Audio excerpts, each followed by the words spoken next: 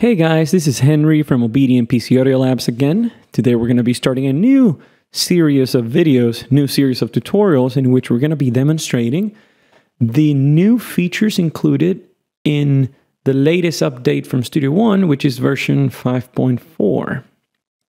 So as you might have seen, as I said, Studio One released the new 5.4 update, and yes, it came with new features, it came with new functions, with some other that were actually improved, and I believe they're really helpful and really cool, and I definitely want you to learn how to do that, okay? And learn how to use them. So we're gonna start with the first of those. I have a Studio One song here I've labeled as test. It's very simple. I just have one audio track with a couple, I guess, audio samples that I just dragged and dropped there. Now let's suppose that I wanted to export the Mixdown. Okay, that's the first improved feature that we're going to be discussing. Okay, if I wanted to export the Mixdown, I would simply go into Song and then Export Mixdown, and you'll get the Export Mixdown window. Here it is.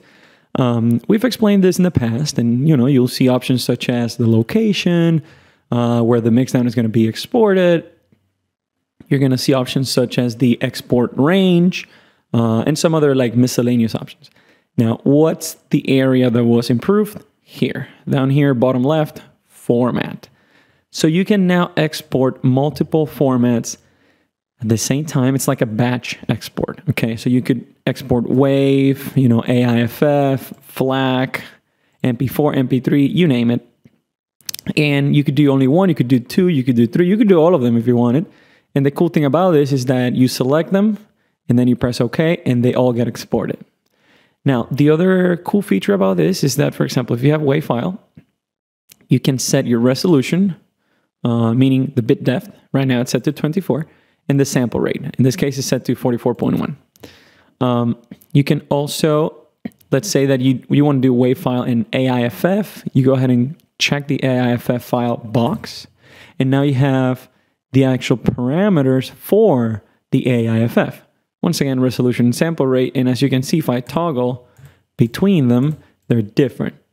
If you want to do, let's say, WAV, AIFF, and also MP3, you go ahead and select the MP3 checkbox. And as you might know, the MP3 has different parameters, such as the sample rate and constant bit rate, or whether is it a variable bit rate and the actual bit rate. So you could do all of them at the same time if you wanted.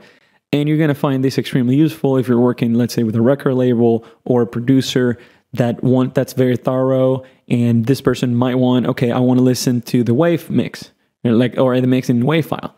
I want to listen to it as an MP3. I want to listen to it as a FLAC. Well, you could select all of those, set the parameters, press OK, and they're all going to be exported into this location that we have selected up here. And you're going to see the file name. So that's the first improved feature that's included in the latest Studio One 5.4 update. I hope this tutorial was very helpful. If you have any other question, please call us from OBEDIA PC Audio Labs, and we're going to be happy to help you. We will see you guys soon. Bye-bye.